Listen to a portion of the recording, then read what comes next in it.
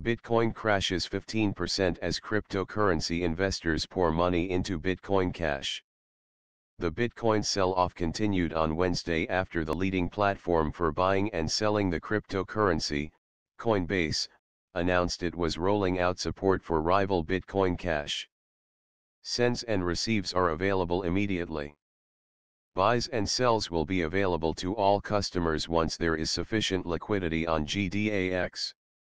We anticipate that this will take a few hours, the exchange announced in a blog post on Tuesday.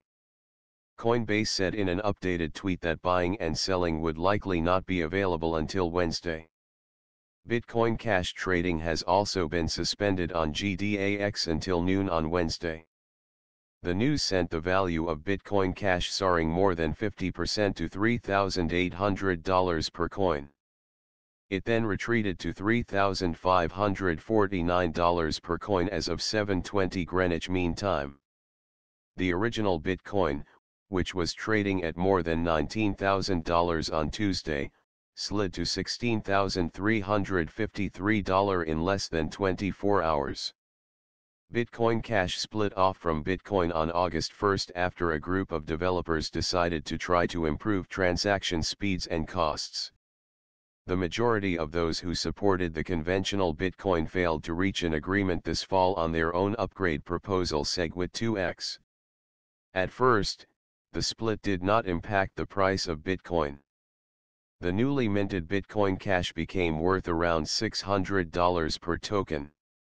However, since August, the value of all Bitcoin Cash in circulation has soared from about $10 billion to $60 billion. Bitcoin payment processor BitPay and major cryptocurrency storage company Blockchain recently said they would support Bitcoin Cash. The community of Bitcoin supporters have also split into rival camps, with some shifting to Bitcoin Cash. The co-founder of Bitcoin.com, Emil Oldenburg, recently criticized the cryptocurrency as the most risky investment you can make, after he transferred his investment to Bitcoin Cash. He has encouraged investors to sell the high-risk Bitcoin, calling Bitcoin Cash the future. "I've actually sold all my Bitcoins recently and switched to Bitcoin Cash," Oldenburg said. "As soon as people realize that this is how it works, they will start selling."